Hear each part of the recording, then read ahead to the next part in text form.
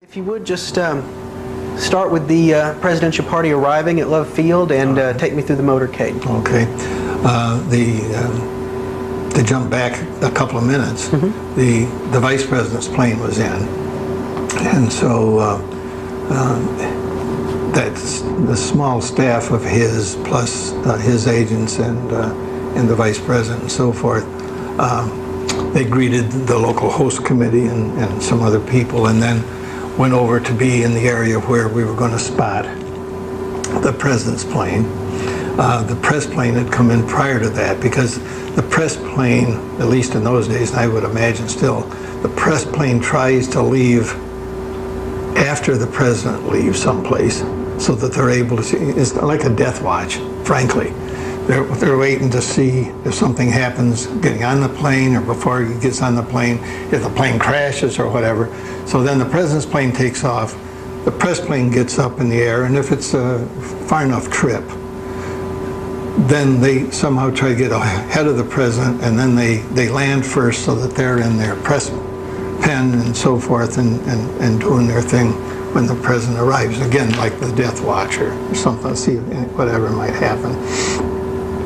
So you've got the press, and you got the local host committee, and you got the vice president's group visiting the president. And the president comes, and Mrs. Kennedy and some staff and agents and whatever come down, and goes over to the chain link fence that was there. I have pictures of it that there are all kinds of people on the other side of the fence, and there are all kinds of people on the airplane side of the fence. You can't even see the fence. There are almost as many people on the airplane side of the fence because of the hangers on and the staff and the press and the this and that, you know. So, and President Kennedy and Ms. Kennedy go along the fence greeting people and being seen and seeing people, and for a few minutes, and then they go over and get in their car, and the motorcade takes off. A special cut was made in the fence to allow the motorcade to go out to a certain place, you know, to start the motorcade and all that. And the pilot car is now gone ahead, and the lead car that I was in was just ahead of the president's vehicle, a follow-up car behind him, and then some other vehicles, and the vice president and the staff, and it was quite a motorcade. Buses and staff cars and VIP cars and things of that type. Who was in the lead car with you? The lead car was driven by Chief Curry in his, either his or another unmarked Dallas police car, driving, so he was in the left front seat. I was in the right front seat. Sheriff Decker was in the rear seat, and SAIC Sorrells, the agent in charge, Sorrells from the Dallas field office, was in the back seat. Unprecedented.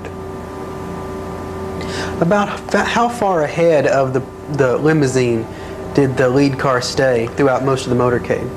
You usually try to be pretty darn close, you know, so that they can see where you're going and all that, because if you have to go to a hospital, or you got to do this or that or whatever, in those days, especially when the driver didn't come. Now probably one of the drivers would have been part of the advance team. I remember, I think I said before that you'd have site agents, depending on how many sites. You'd have a motorcade agent, you'd have the technical people, the intelligence people, an airport agent, the site at the trademark agent, and so forth. But the lead car, the presidential car, follows that lead car, and he stays up pretty darn close to the lead car to keep anybody from coming in between the two cars, just like the follow-up car is almost on their bumper, to prevent people, things, cars, etc., from coming out of a side street and being able to get in between. As a matter of fact, that's the only reason why Clint Hill was able to get on that car, was because it was so close. to the president's car and all that. In some of the films that we have here at the museum that show the motorcade going along, you see the buildings downtown, and there's open windows and people looking out of the windows. Yeah. Was that something that concerned you as you were going along? It concerned you, but in those days there was nothing you could do about it. If there's a parade situation today, each field office has already made a survey of known motorcade routes, whether it's in Dallas or New York or wherever, you know, to probably the areas that people would be going to in a motorcade type situation. Agents have inspected the building with the maintenance people, the building manager, owner, whatever. And today's modern buildings, most of them, you can't open up a window. You know, these new high-rise office buildings and all that, the windows don't open. You can't even throw a chair through one if you wanted to. There are some of the older buildings and so forth that you still can open windows.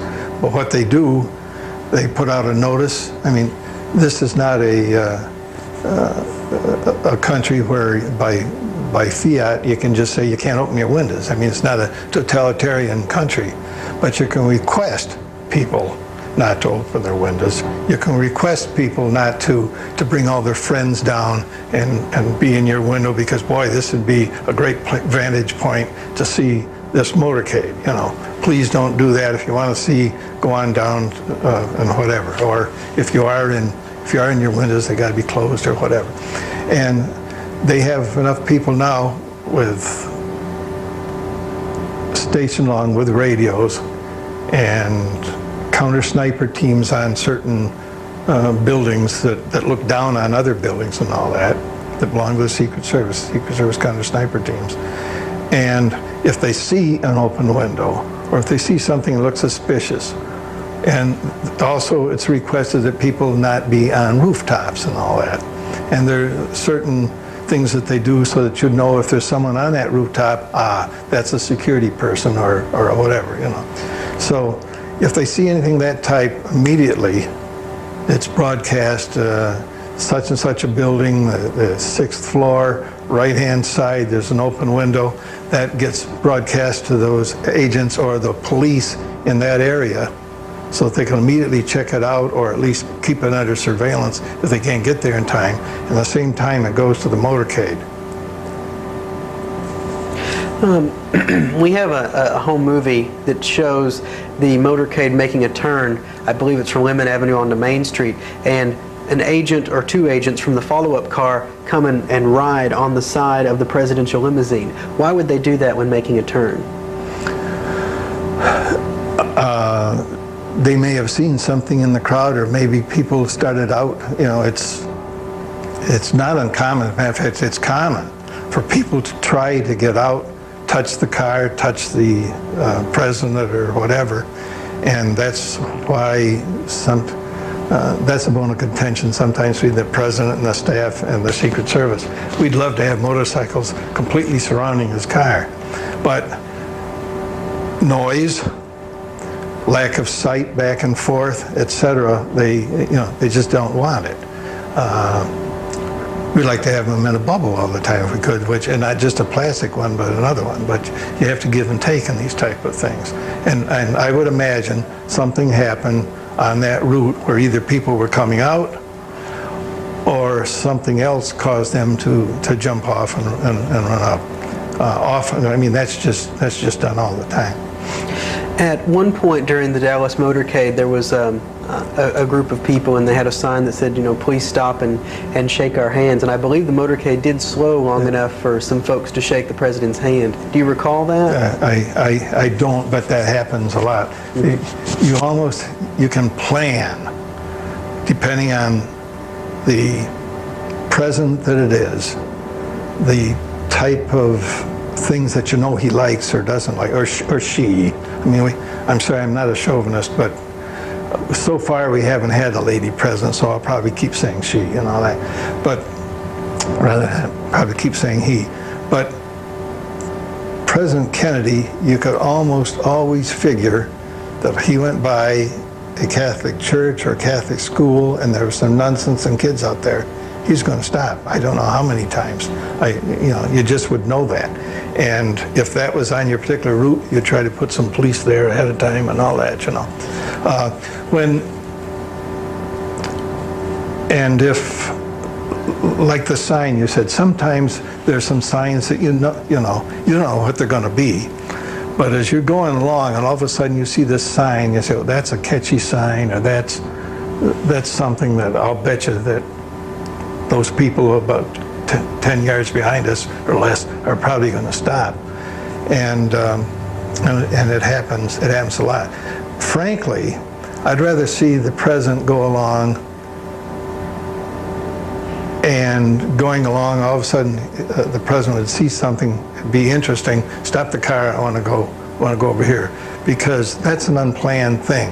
Now, where it's dangerous is that if somebody has a catchy thing, or some reason, somehow it's going to tickle their fancy, and then plan it so that he's probably going to stop here, so I'm going to be the assassin here and so forth.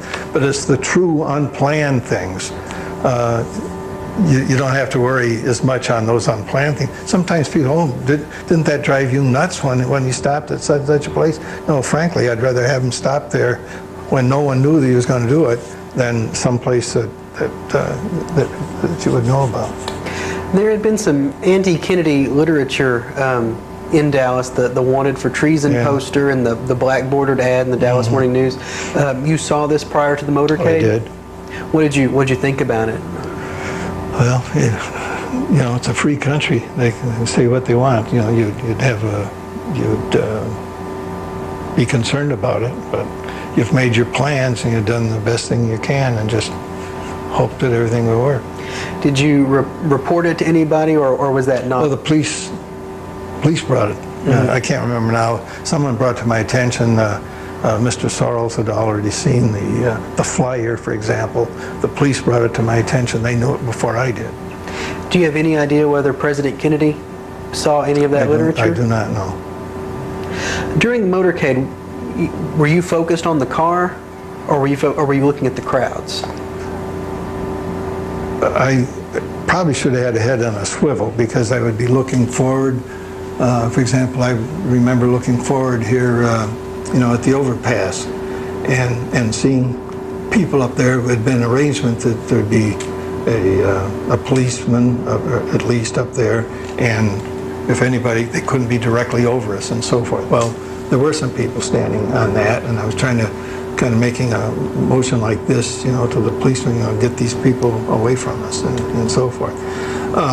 I also would keep looking behind to make sure that, to tell Chief Curry to speed up, to slow up, to whatever, depending on the situation. I'd be looking at the crowds also, just in case I could see something and broadcast to the follow-up car, or particularly the president's car, saying, watch out for such and such on the right or left. So my head would have been on a swivel the whole time, looking ahead, looking forward, looking sideways, looking backwards. As you entered Dealey Plaza, did you make any comments to Chief Curry? I don't remember that I did. I seem to remember reading in your testimony that you made the comment that you were only about 5 minutes away. Oh, yes. I think I probably asked him, aren't we about 4 or 5 minutes from the Trade Center? I think he said yes. And I said, okay, so I can't remember now whether I broadcast to the people out at the Trade Mart. I think he did to his the various officers that were on duty out at the Trade Mart. Well, if you can, tell me in as much detail as you remember about the assassination itself.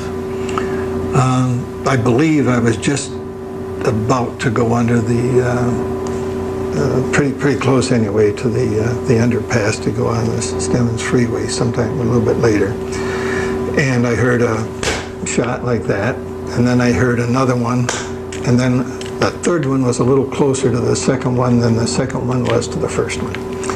And I didn't think firecrackers, I didn't think pop balloons, I thought shots. And I thought immediately that it, you know, because I was facing that way, I thought immediately that it had come from over my right-hand shoulder, which, in fact, it had. And it was so quick and all that, and I think almost immediately we heard from the president's car, the assistant agent in charge, Kellerman, said something about floor it or hurry or the president might be hit. Around that same time, a motorcyclist pulled up alongside of us, I believe, and said to Chief Curry that the president had been hit. And both of us said to one another, you know, we got to get to Parkland Hospital, and he started broadcasting whatever he had to do, and I started calling on my radio to people and so forth, and he floored it, and we went out Stemmons Freeway going like heck, and as a matter of fact lost most of the motorcade, you know, that wasn't part of the security bubble. And as a matter of fact, they, not even knowing what had happened, or maybe wondering what had happened, part of the motorcade pulled into the Trade Mart, not knowing that we'd gone right on by the Trade Mart and gone to Parkland Hospital. But we went about as fast as you can go out through there, and I don't know how Clint Hill ever stayed on that car. During the assassination itself, did you see the president or Mrs. Kennedy? No, you mean back? Behind you? Behind, no. You didn't see anything? So you weren't actually aware who was hit, or if anyone was hit? No, I just heard the shots and then was told that the president had been hit and so forth. Yeah. And you think the shots came from? I know they came from my back right. I mean, back right. I'd fired enough before, and I'd fired enough since, and firing ranges and all that. I do rifle fire, and I know where the shots came from.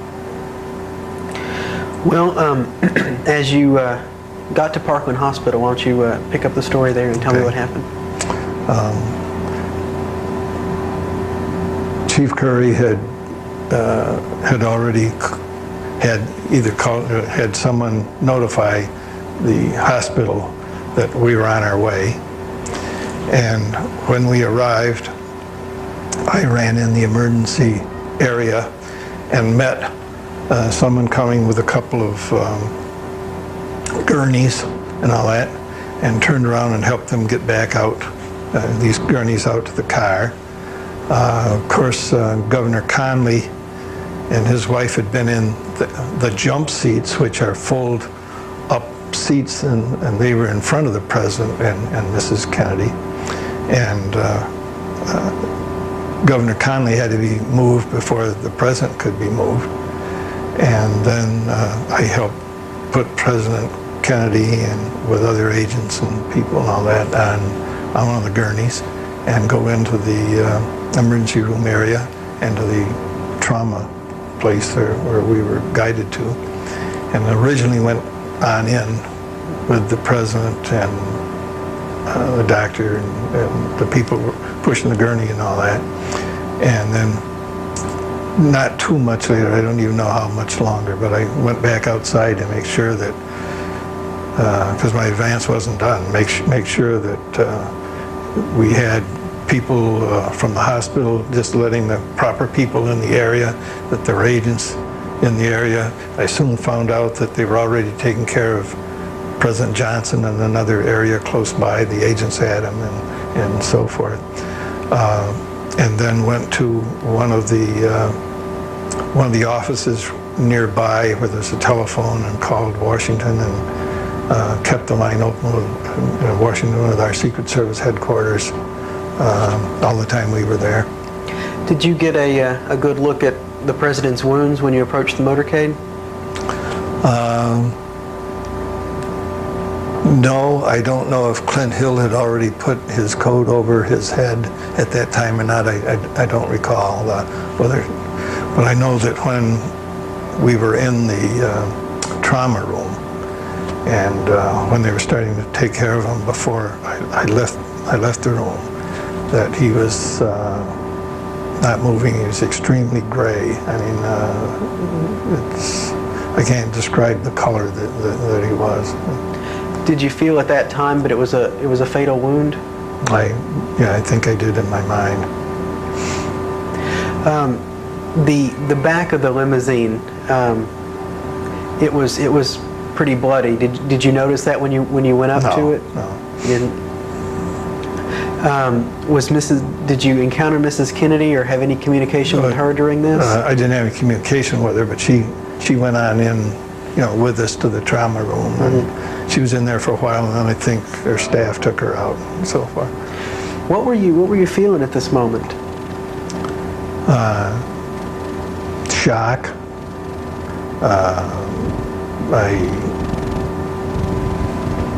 You wonder, everything is going through your mind, what could I have done that I didn't do? How did I mess up, and if so, how?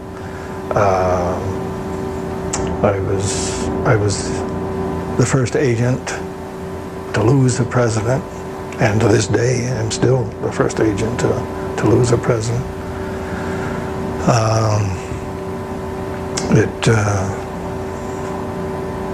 I can't say that I couldn't believe it, because that it can happen all the time, but I was in shock that it did happen. I don't mean in shock like people with a wound or something that go into shock, but I was just my gosh, it did happen type of thing. There have been stories that in the immediate aftermath there in Parkland there was some confrontations, an actual physical struggle between some FBI agents and some Secret Service agents. Do you recall that? No, I don't know. See, I wouldn't have been, right off the bat I was inside, and I was in the trauma room, and then from there to the office, and I stayed there at that telephone and all that, and I didn't leave until we took the body out to put it in the undertaker's hearse or whatever it was. I think it was a hearse, and then riding on out to the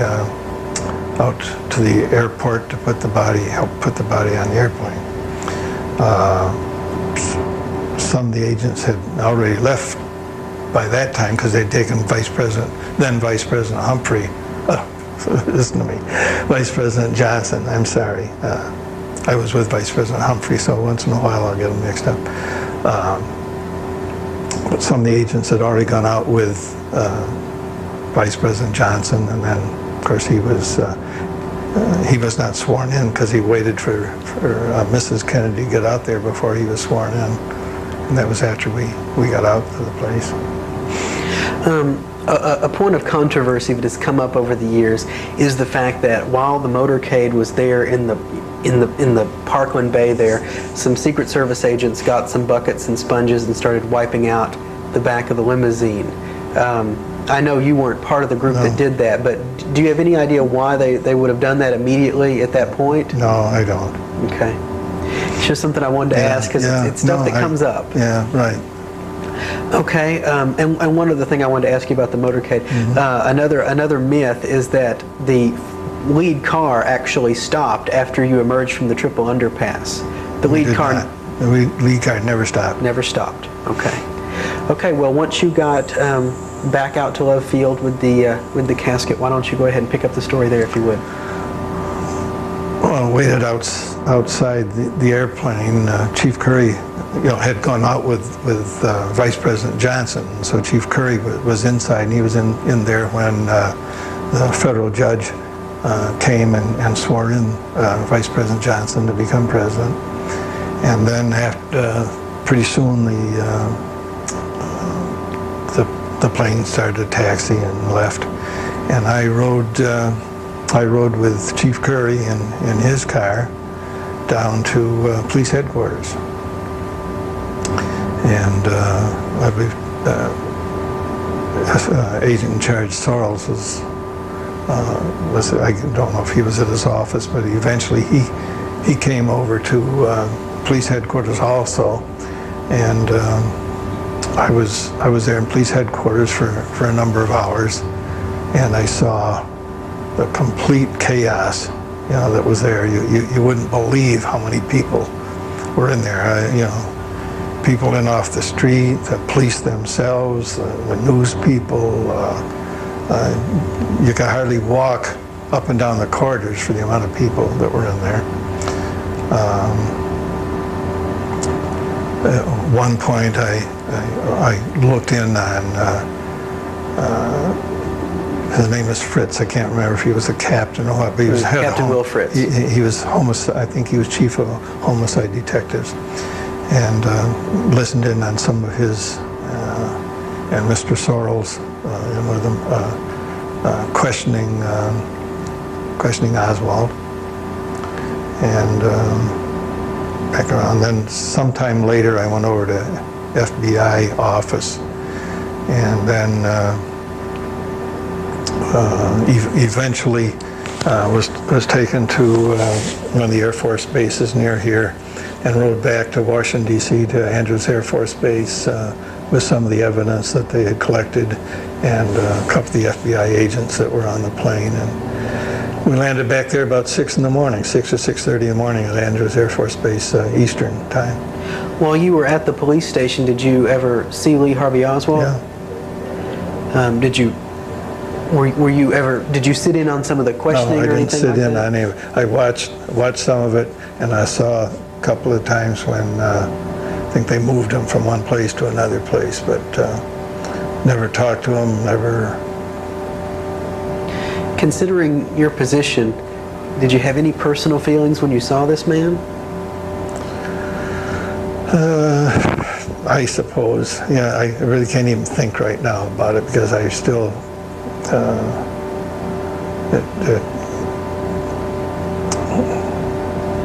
No, I can't recall any particular feelings that I had about him. Is there anything else relating to the FBI that occurred here in Dallas that's worth putting on the record? Not that I had anything to do with. Do you recall what the initial thought was? I mean, there's been talk that originally they might have thought it was some sort of conspiracy, that it was a Russian plot or something like that. Were you privy to any of those discussions by the FBI? No. Okay. No. I just know that they wondered if it was part of a plot to get the president and the vice president. That's why they wanted him out and back in Washington as soon as possible. And I wasn't a part of any discussion really about that. Okay. Well, once you got back in Washington, what part did you play in the funeral, and what other did you have? I gave a written statement on the 23rd to my knowledge of everything that I knew that I had done and people had done on the 22nd. And then on the 1st of December, I wrote 2 memoranda. One, everything that I could remember about the advance from the first hearing about it on the 4th of November through the 21st of November, and then a separate one, which was more detailed than the one that I'd done on the 23rd, for events that I could recall on the 22nd. And, but that wasn't until December 1st, but you asked me about the funeral. So I was on duty at the funeral. I was on duty at the gravesite, and that was really something, the funeral and being a part of it, and the music and everything that was going on. I remember just being extremely sad, being extremely sorry. And the Secret Service kept me pretty busy. Like I said, the day after it, I was in, and I went to work each day. Primarily the first few days, it was all talking to people about the advance and this and that, and writing things for the record and all that. Eventually, I gave testimony to the Warren Report, and then later, what was it, 78 or whenever it was, that the House committee, special committee. I testified at that also. But I stayed on. I don't know that there was any formal request, but I think I may have indicated in some way that that I wanted to stay on protection for a while. Ordinarily, I probably would have been transferred. As I said, I came from Syracuse to in those days, the White House detail, which is now Presidential Protective Division. I got there in '61, spring of '61. This was fall of '63. I probably, without anything happening in Dallas, I probably would have been there another year, maybe a year and a half, and then transferred to some field office, then back maybe to Washington in some capacity, and then back to another field office, because it's not uncommon for agents to be transferred 6, 7, or 8 times in their career. In my mind, I felt that I owed it to protection, to stay in protection for a while if they would let me. And you know, the Secret Service didn't fire me. I don't think there was a reason to, but I mean, they could have found reasons to. They didn't fire me. They didn't transfer me to one of the places that people hear about, you know, if there's an agent that they want to discipline or something, whether it's the FBI, the Secret Service, or Internal Revenue. There are always 1 or 2 offices where they're going to ship Joe Blow off to one of the offices, kind of for penance or whatever it is. They never sent me to someplace in Montana to an office or something like that. I continued on working. I was on President Johnson's detail then from that point on until I went to Vice President Humphrey's detail in 1966, and I stayed there until about 1968 when I went with Vice President-elect Agnew, and then I had then I was sent over to our Office of Protection in headquarters, where I had I got promoted in the Humphrey detail. Then I got promoted on the Agnew detail to assistant agent in charge of the detail. Then I was made a special agent in charge, a brand new position in the Office of Protection, where I was the one that filtered out the requests for post-standers, and you know, an advance agent at some place would call in and say, now that they had more agents, I need 30 agents in Austin for Vice President so-and-so or President so-and-so. And I'd wake up in the middle of the night, was that Austin or Boston? But I got those requests, and then I also had something to do with people being transferred in and out of protective divisions. And then also had quite a bit to do with transferring people temporarily. If the Queen of England was coming, or the Prime Minister of England or Great Britain, or the Emperor of Japan or something like that was coming, I had to go and borrow agents from the Office of Investigations. The Office of Investigation, I was in Office of Protection, we had all the details, whether they were temporary details or regular details, like the President, the Vice President, the candidate details, the whatever. And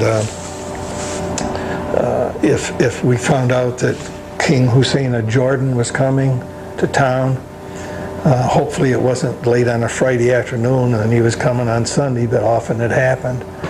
And I had to go over the Office of Investigations, because they're the ones that had the manpower out in the countryside. And you'd say to the Deputy Assistant Director over there, look, King Hussein is coming in. He's going to arrive in New York City day after tomorrow, and we got to put a detail together. And it might be for 3 days, it might be for 3 weeks. And I was then involved quite a bit in the 25th anniversary of the UN, which happened up in New York City. And we were, by that time, we had heads of state, heads of government, and we were charged with protecting people that came to the UN that fall. And at UN 25, of course, there were, you know, more than the normal amount of premiers and prime ministers and kings and that type of thing. And was up in New York City from August through November, to part of November on that deal. Eventually became, the Secret Service sent me to Cornell Graduate School right after that particular thing, because I was starting to get a little burned out on that one. 7 in the morning to about 11 o'clock every night for about 4 months. And then was made the agent in charge of our liaison division, which we hadn't had in 1963. But that was one of the things the Warren Report brought out. We should have better liaison with the other federal agencies and so forth. So I was about the 3rd agent in charge of that, but eventually we had liaison agents spending a lot of time with the FBI, with the CIA, with the NSA, the National Security Agency, which you may or may not have heard of. And they're the ones that hear the talk out of the ether waves and so forth, and all that around, and everything from customs and State Department and so forth.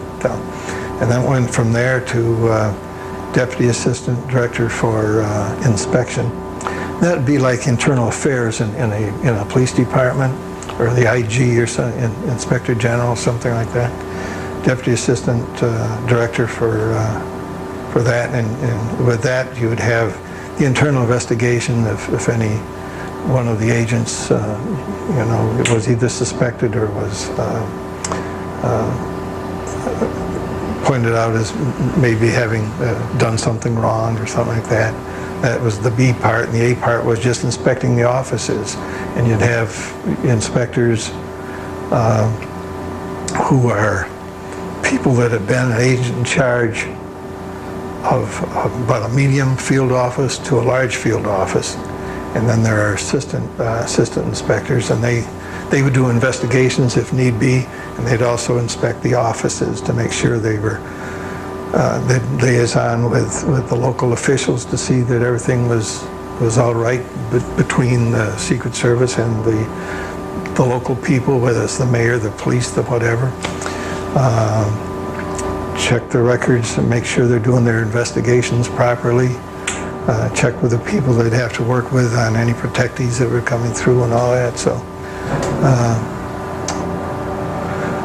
then became the acting assistant director of Secret Service for inspection, and then I left. I retired instead of becoming the assistant director for inspection. And, what year did you retire? I retired in 1981. What did you talk about with the other agents? With some of the other agents that were involved on the Dallas detail, what did you talk about in the aftermath?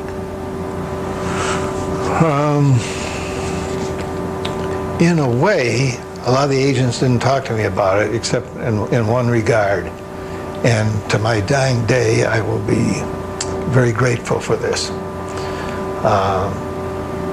They would come up to me and say, if it had to happen to any agent win, we're glad it was you.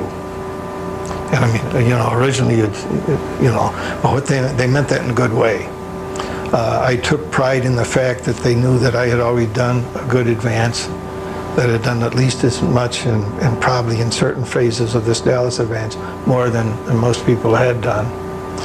They knew I didn't drink, and there was always that, you know, there was that problem that had come up. They knew I didn't fool around, and so I took that as a compliment, and they meant it as a compliment.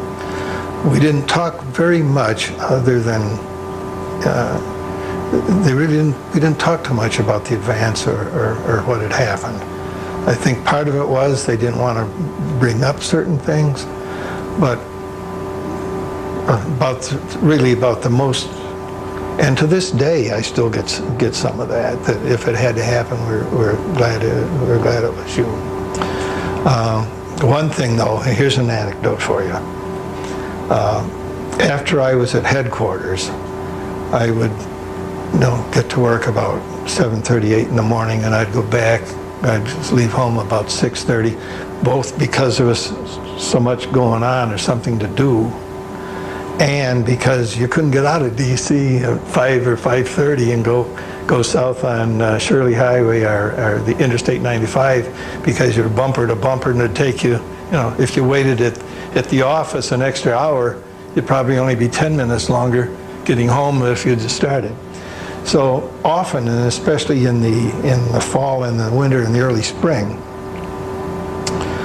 I went over what's called the Memorial Bridge. And if you've been in Washington, Memorial Bridge, as you're going into Virginia, you look up at Arlington Cemetery.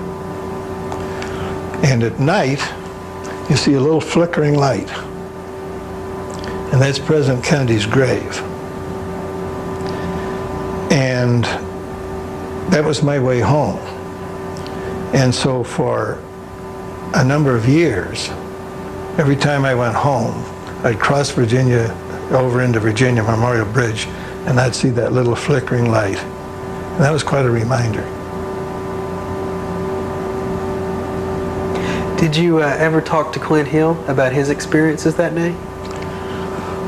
Clint Hill's a very good friend of mine, and we talk, but we don't talk about that. He did a tremendous job. I don't know how he made it. I don't know how he made it up onto the car in the first place, but in the second place, especially when he slipped and almost fell down.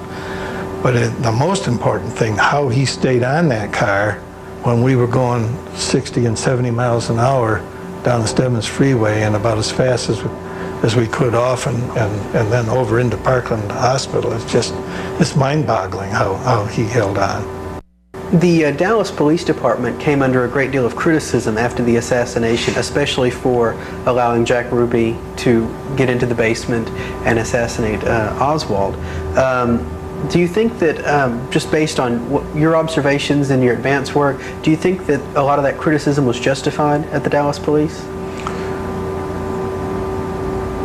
There are police buffs all over, all the time. And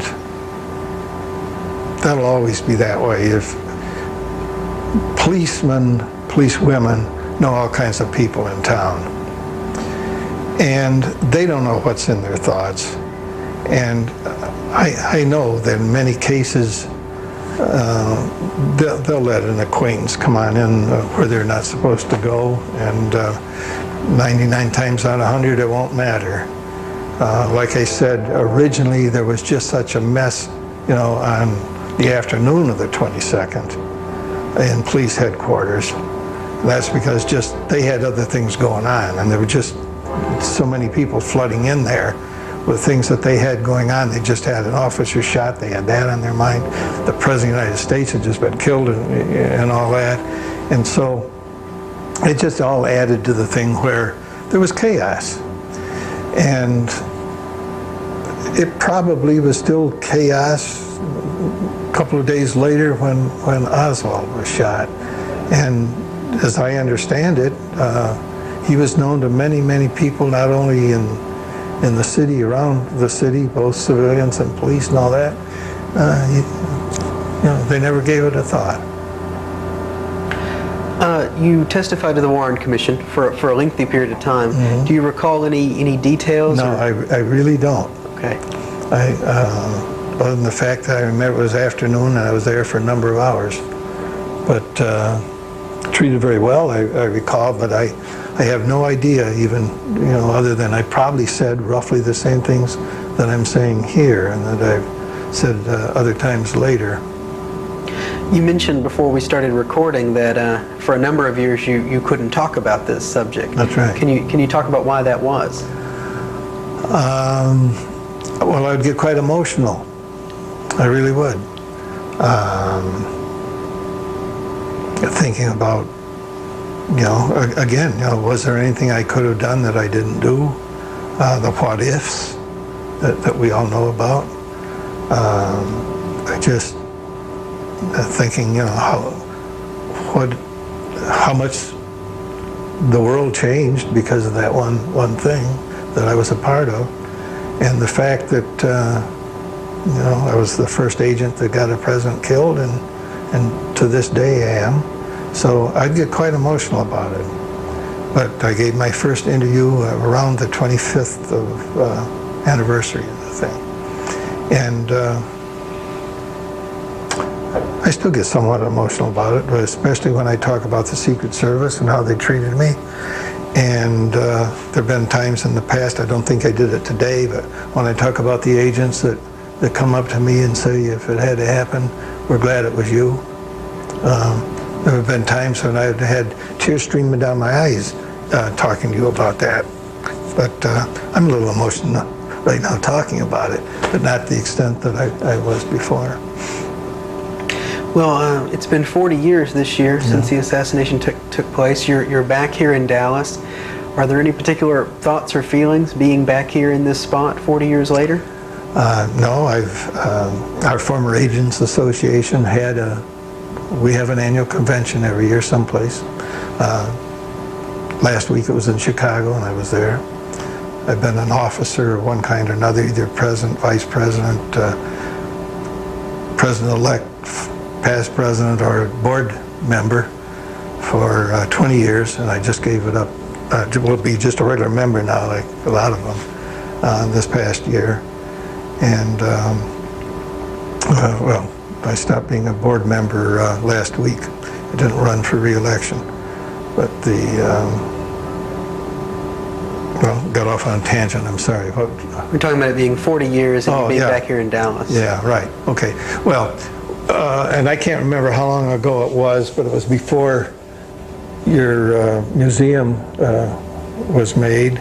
We had one of our annual conferences in Dallas, and I had not been here in Dallas as part, while I was still in the Secret Service from 63 to 71. No plan of it. It just happened that whatever protectee I was with, whether it was a vice president or president, never happened to come to Dallas. And so I hadn't been there then. And I came to Dallas, and I'm going to guess it was maybe, I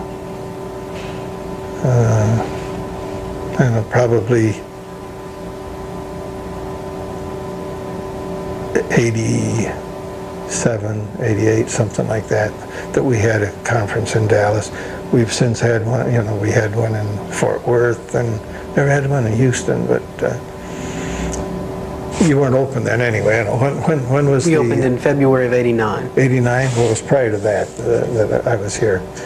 And I remember that they had buses for us to come down to Dealey Plaza. And that was the first time. By that time I'd been retired for 6 or 7 years, whatever it was. We came down to Dealey Plaza, and I looked at Dealey Plaza, and and then went back, and we had our other functions for 2 or 3 days, and so forth. Then I was here in October of last year, and that's where the first time that I came to in here, and I met Mr. Mack, and he gave us a special tour. And then this time, so this is the third time I've been back since 1963. Can I ask what you think of the idea of having a museum here at the site in this building? Well, if you're going to have a museum, you can't have it in a more apropos place than where it happened. If you would just start with the presidential party arriving at Love Field and take me through the motorcade. Okay. To jump back a couple of minutes, the vice president's plane was in, and so that's the small staff of his, plus his agents and the vice president and so forth. They greeted the local host committee and some other people, and then went over to be in the area where we were going to spot the president's plane. The press plane had come in prior to that, because the press plane, at least in those days, and I would imagine still, the press plane tries to leave after the president leaves someplace, so that they're able to see. It's like a death watch, frankly. They're waiting to see if something happens getting on the plane or before he gets on the plane, if the plane crashes or whatever. So then the president's plane takes off, the press plane gets up in the air, and if it's a far enough trip, then they somehow try to get ahead of the president, and then they land first so that they're in their press pen and so forth and doing their thing when the president arrives. Again, like the death watch or something, see whatever might happen. So you've got the press, and you got the local host committee, and you got the vice president's group visiting the president. And the president comes, and Mrs. Kennedy and some staff and agents and whatever come down, and goes over to the chain link fence that was there. I have pictures of it that there are all kinds of people on the other side of the fence, and there are all kinds of people on the airplane side of the fence. You can't even see the fence. There are almost as many people on the airplane side of the fence because of the hangers on and the staff and the press and the this and that, you know. So, and President Kennedy and Ms. Kennedy go along the fence greeting people and being seen and seeing people, and for a few minutes, and then they go over and get in their car, and the motorcade takes off. A special cut was made in the fence to allow the motorcade to go out to a certain place, you know, to start the motorcade and all that.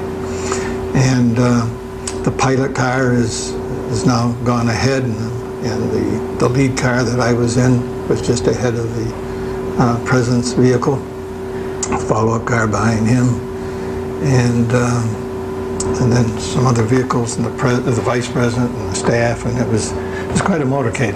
Buses and staff cars and VIP cars and things of that type. Who was in the lead car with you? The lead car was driven by Chief Curry in his, either his or another unmarked Dallas police car, driving, so he was in the left front seat. I was in the right front seat. Sheriff Decker was in the rear seat, and SAIC Sorrells, the agent in charge, Sorrells from the Dallas field office, was in the back seat. Unprecedented. About how far ahead of the limousine did the lead car stay throughout most of the motorcade? You usually try to be pretty darn close, you know, so that they can see where you're going and all that, because if you have to go to a hospital, or you got to do this or that or whatever, in those days, especially when the driver didn't come. Now probably one of the drivers would have been part of the advance team. I remember, I think I said before that you'd have site agents, depending on how many sites. You'd have a motorcade agent, you'd have the technical people, the intelligence people, an airport agent, the site at the trademark agent, and so forth. But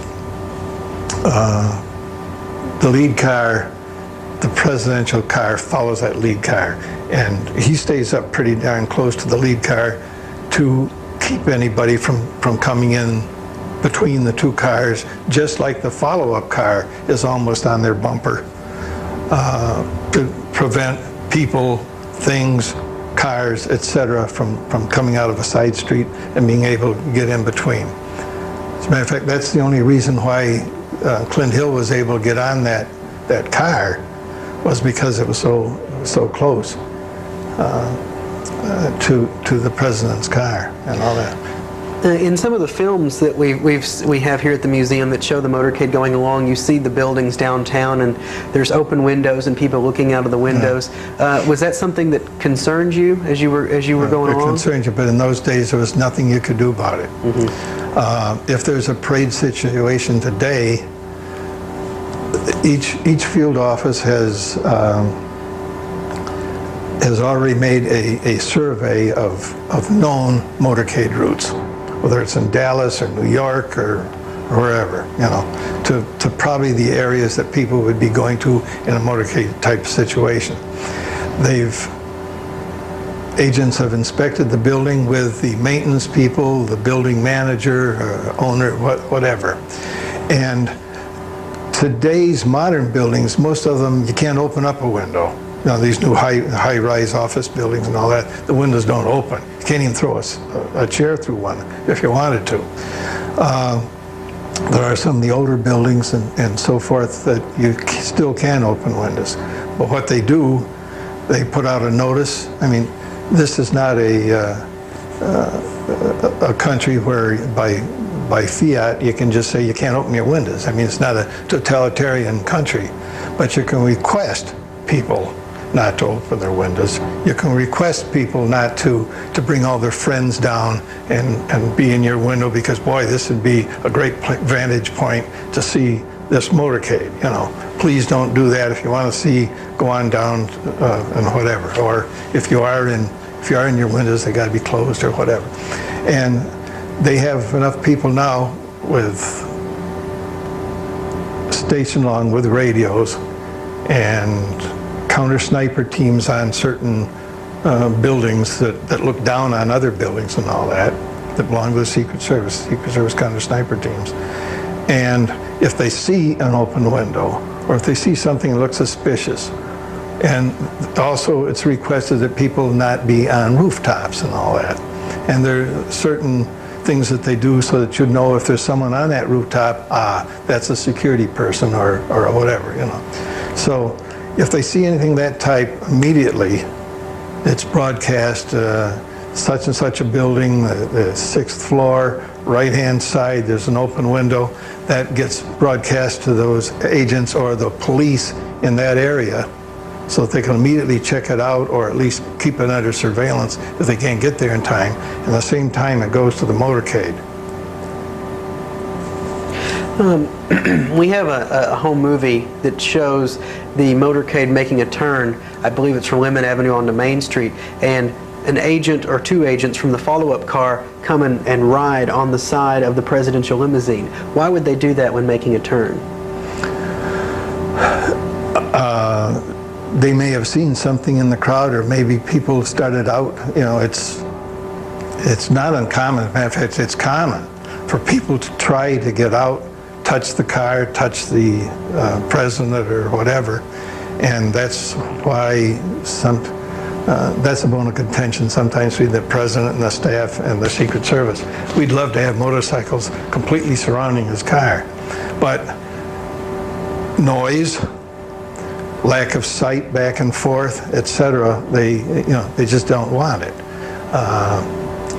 We'd like to have them in a bubble all the time if we could, and not just a plastic one, but another one. But you have to give and take in these type of things. And I would imagine something happened on that route where either people were coming out or something else caused them to jump off and run up. Often, I mean, that's just done all the time. At one point during the Dallas motorcade, there was a group of people, and they had a sign that said, you know, please stop and shake our hands. And I believe the motorcade did slow long enough for some folks to shake the president's hand. Do you recall that? I don't, but that happens a lot. Mm-hmm. You can plan, depending on the president that it is, the type of things that you know he likes or doesn't like, or she. I mean, I'm sorry, I'm not a chauvinist, but so far we haven't had a lady president, so I'll probably keep saying she and all that. But rather than probably keep saying he. But President Kennedy, you could almost always figure that he went by a Catholic church or a Catholic school, and there was some nonsense and kids out there.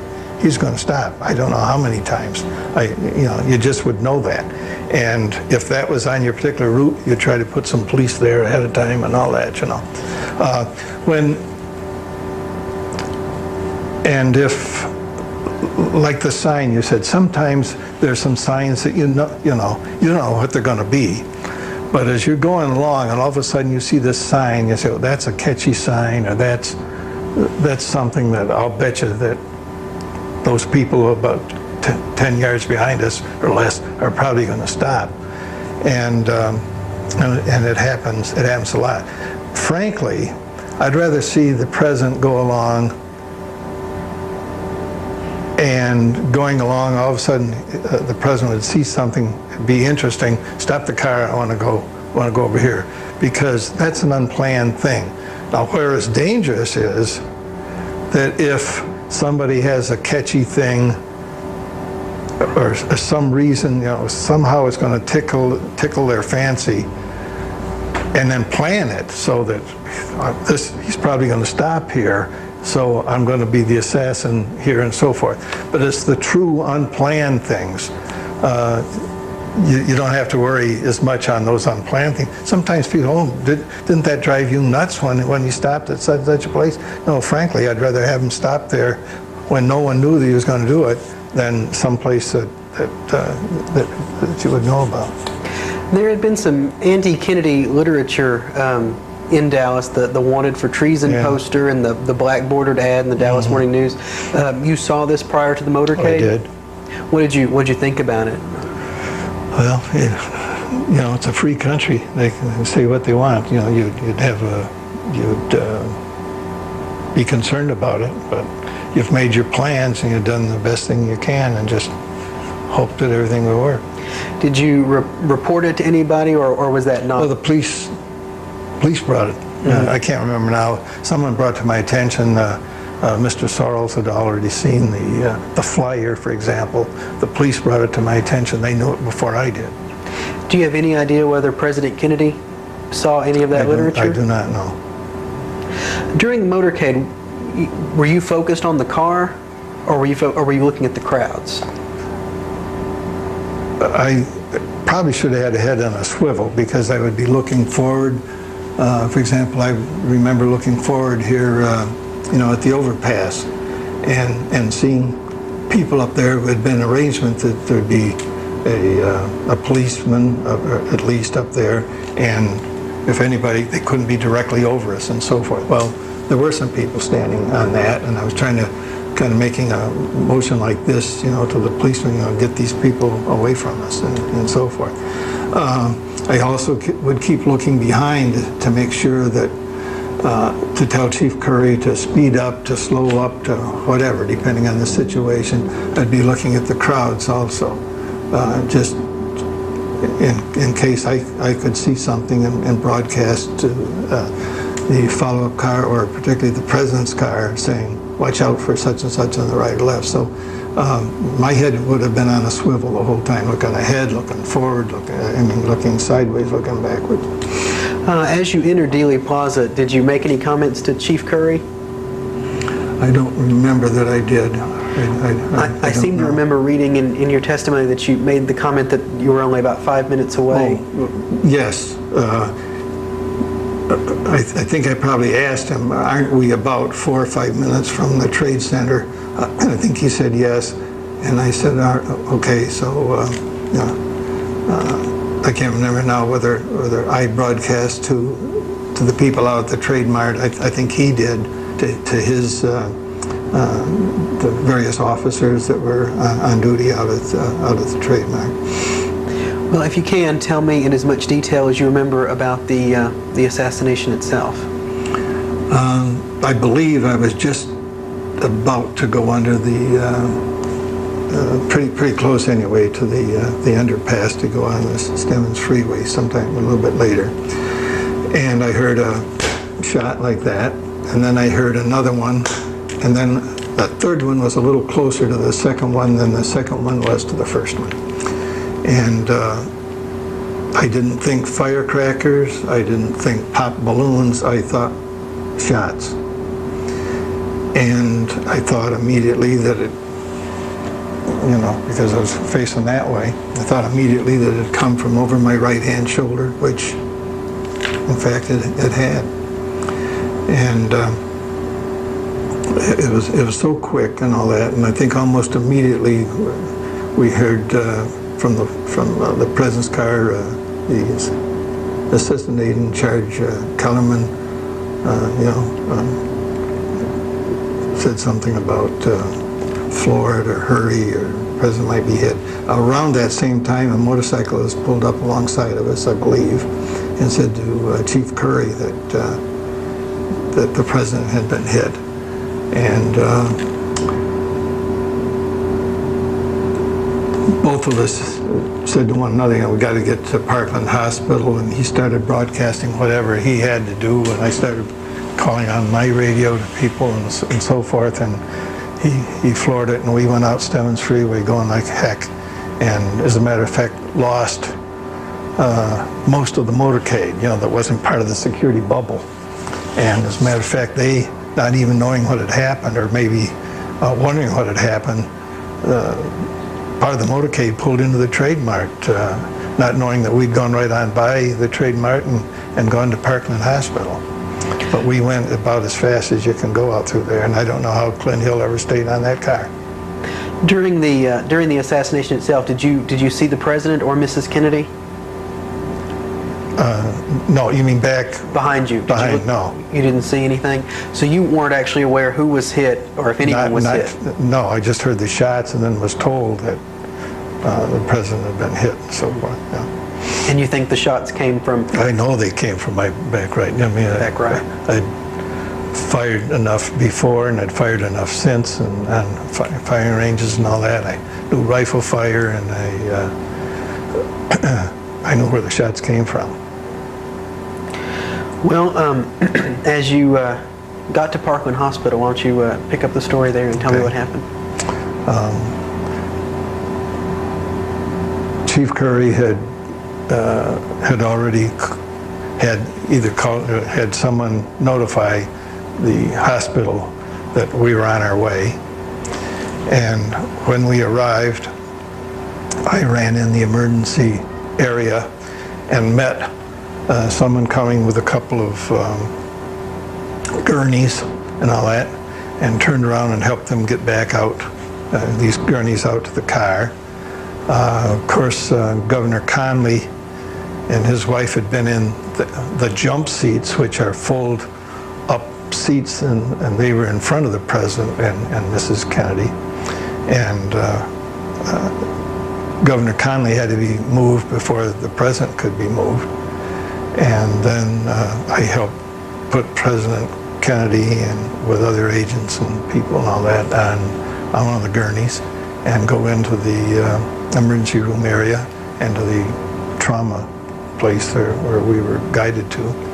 And originally went on in with the president and the doctor and the people pushing the gurney and all that.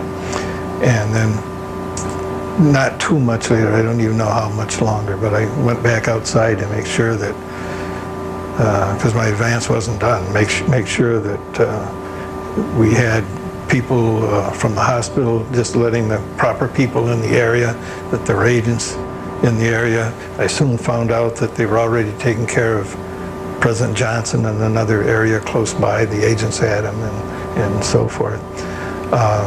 And then went to one of the offices nearby where there's a telephone and called Washington and kept the line open in Washington with our Secret Service headquarters all the time we were there. Did you get a good look at the president's wounds when you approached the motorcade? No, I don't know if Clint Hill had already put his coat over his head at that time or not. I don't recall whether, but I know that when we were in the trauma room and when they were starting to take care of him before I left the room, that he was not moving. He was extremely gray. I mean, I can't describe the color that he was. Did you feel at that time that it was a fatal wound? Yeah, I think I did in my mind. The back of the limousine, it was pretty bloody. Did you notice that when you went up to it? No. You didn't?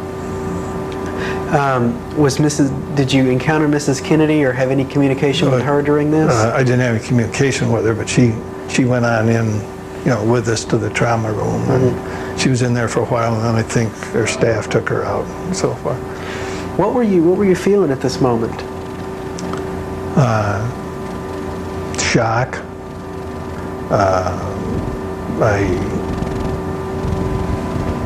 You wonder, everything is going through your mind, what could I have done that I didn't do? How did I mess up, and if so, how?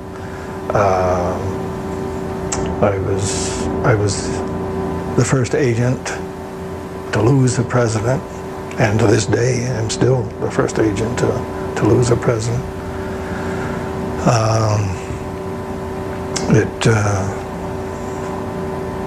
I can't say that I couldn't believe it, because you know that it can happen all the time, but I was in shock that it did happen. I don't mean in shock like, you know, like people with a wound or something that go into shock, but I was just, you know, my gosh, it did happen type of thing, you know. There have been stories that in the immediate aftermath there in Parkland, there was some confrontations, an actual physical struggle between some FBI agents and some Secret Service agents. Do you recall that? No, I don't know. See, I wouldn't have been, right off the bat, I was inside, and I was in the trauma room, and then from there to the office, and I stayed there at that telephone and all that. And I didn't leave until we took the body out to put it in the undertaker's hearse or whatever it was. I think it was a hearse, and then riding on out to the airport to help put the body on the airplane. Some of the agents had already left by that time, because they'd taken then Vice President Humphrey, listen to me, Vice President Johnson, I'm sorry. I was with Vice President Humphrey, so once in a while I'll get them mixed up. But some of the agents had already gone out with Vice President Johnson, and then, of course, he was not sworn in, because he waited for Mrs. Kennedy to get out there before he was sworn in. And that was after we got out to the place. A point of controversy that has come up over the years is the fact that while the motorcade was there in the Parkland Bay there, some Secret Service agents got some buckets and sponges and started wiping out the back of the limousine. I know you weren't part of the group that did that, but do you have any idea why they would have done that immediately at that point? No, I don't. Okay. It's just something I wanted to ask, because it's stuff that comes up. Yeah, right. Okay, and one other thing I wanted to ask you about the motorcade. Another myth is that the lead car actually stopped after you emerged from the triple underpass. The lead car never stopped. Never stopped. Okay. Okay. Well, once you got back out to Love Field with the casket, why don't you go ahead and pick up the story there, if you would? Well, waited outside the airplane. Chief Curry, had gone out with Vice President Johnson. So Chief Curry was inside, and he was in there when the federal judge came and swore in Vice President Johnson to become president. And then pretty soon the plane started to taxi and left, and I rode with Chief Curry in his car down to police headquarters. And I believe Agent in Charge Sorrells was I don't know if he was at his office, but eventually he came over to police headquarters also, and I was there in police headquarters for a number of hours, and I saw the complete chaos, that was there. You wouldn't believe how many people were in there. People in off the street, the police themselves, the news people. You could hardly walk up and down the corridors for the amount of people that were in there. At one point, I looked in on.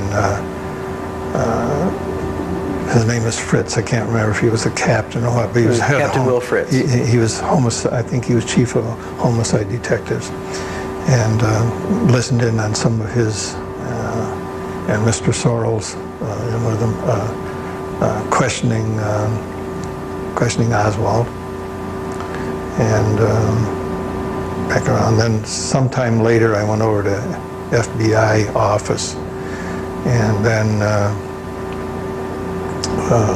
eventually was taken to one of the Air Force bases near here and rode back to Washington, D.C. to Andrews Air Force Base with some of the evidence that they had collected and a couple of the FBI agents that were on the plane. And we landed back there about 6 in the morning, 6 or 6:30 in the morning at Andrews Air Force Base Eastern time. While you were at the police station, did you ever see Lee Harvey Oswald? Yeah. Were you ever, did you sit in on some of the questioning or anything like that? No, I didn't sit in on any. I watched some of it, and I saw a couple of times when I think they moved him from one place to another place, but never talked to him, never. Considering your position, did you have any personal feelings when you saw this man? I suppose. Yeah, I really can't even think right now about it because I still.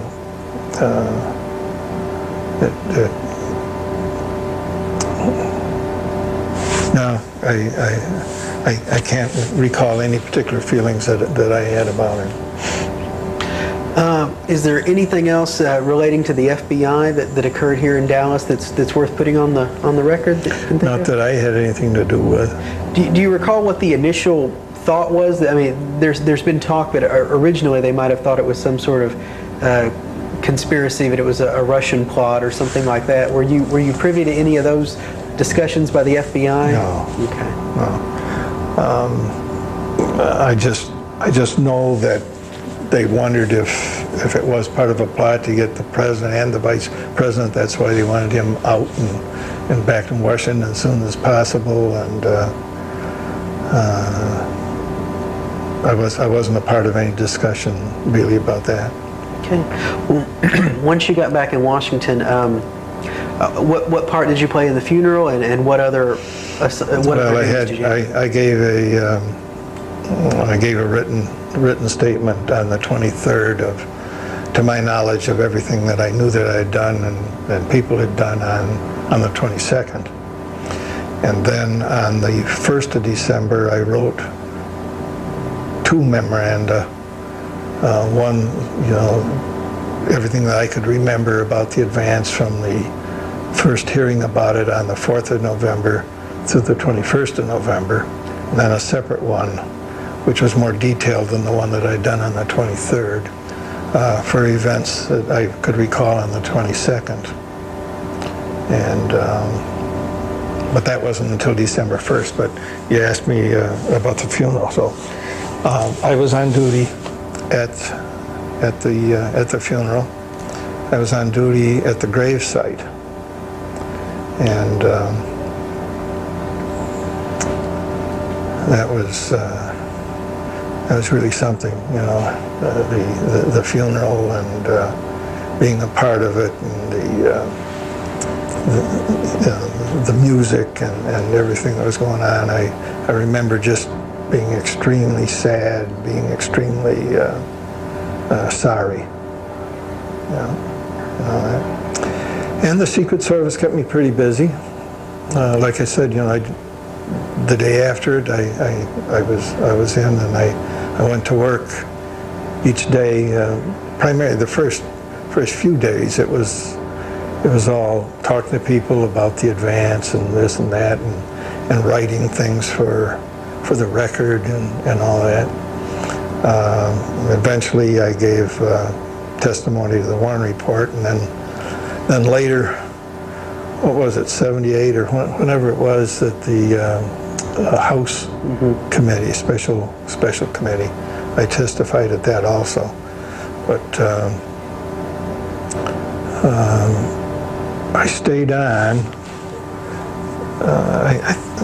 I don't know that there was any formal request, but I think I may have indicated in some way that I wanted to stay on protection for a while. Ordinarily, I probably would have been transferred. As I said, I came from Syracuse to in those days, the White House Detail, which is now Presidential Protective Division.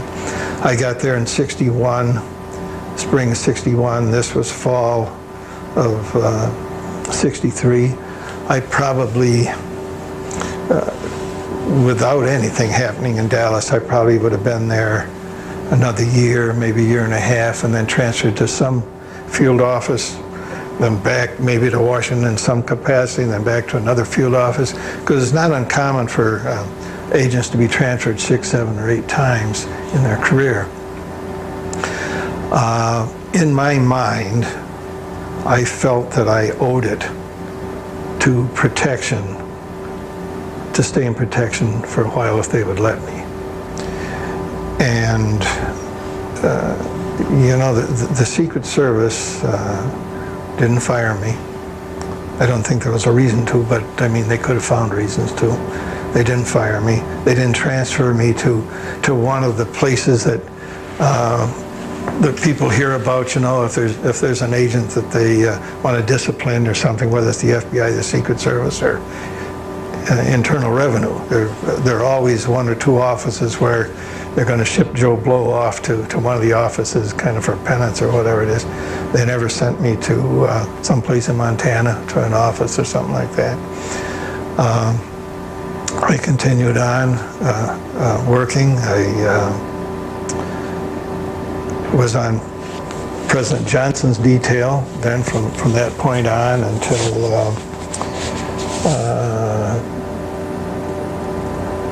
I went to Vice President Humphrey's detail in 1966, and I stayed there until about 1968 when I went with Vice President-elect Agnew, and then I had then I was sent over to our Office of Protection in headquarters, where I had I got promoted in the Humphrey detail. Then I got promoted on the Agnew detail to assistant agent in charge of the detail. Then I was made a special agent in charge, a brand new position in the Office of Protection, where I was the one that filtered out the requests for post-standers, and you know, an advance agent and someplace would call in and say, now that they had more agents, I need 30 agents in Austin for Vice President so-and-so or President so-and-so. And I'd wake up in the middle of the night, was that Austin or Boston? But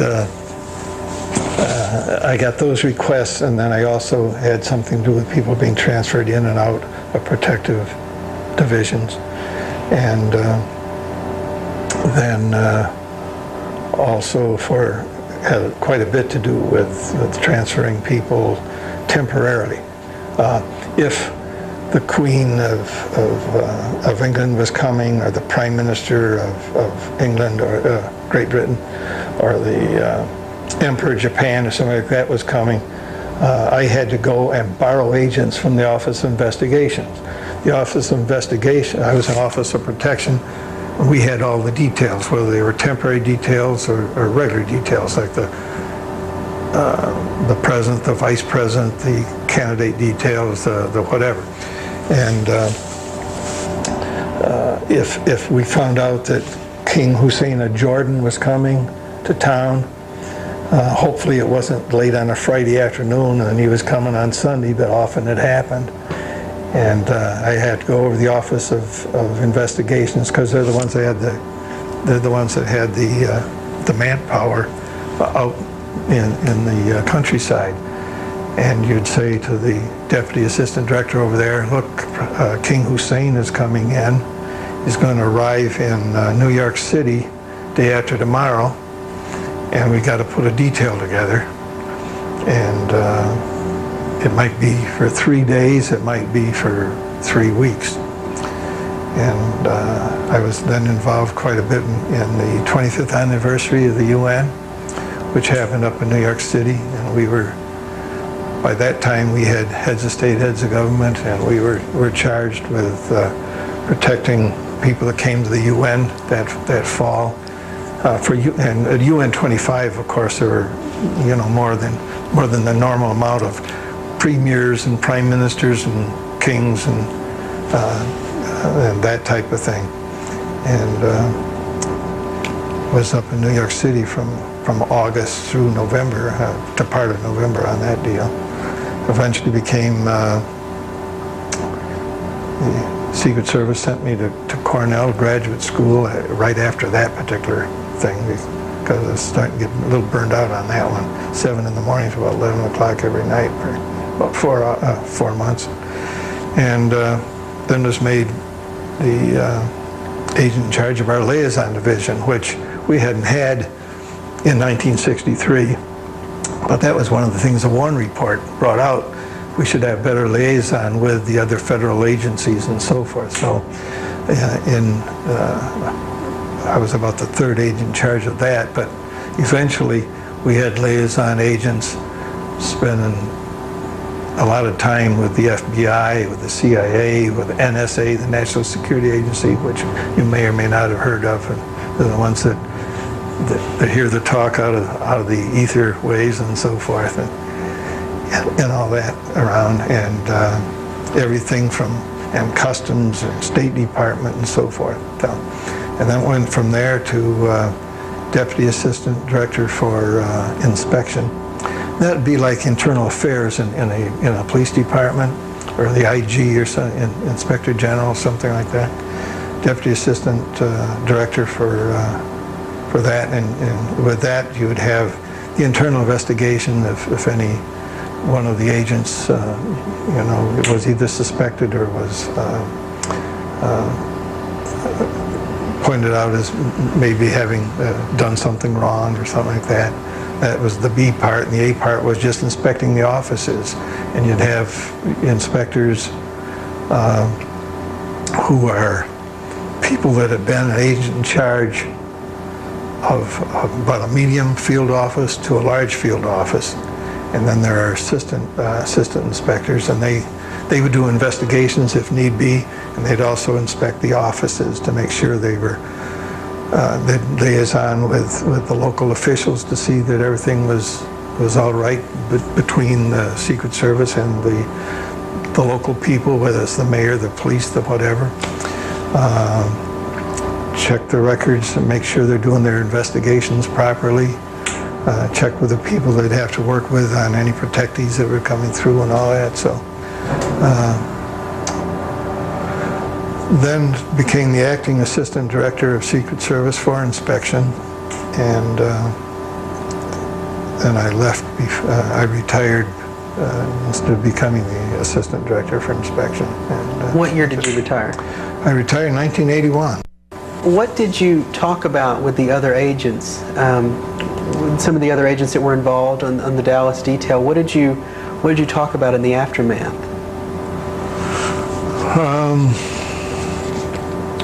In a way, a lot of the agents didn't talk to me about it, except in one regard. And to my dying day, I will be very grateful for this. They would come up to me and say, if it had to happen to any agent, Win, we're glad it was you. And I mean, originally, but they meant that in a good way.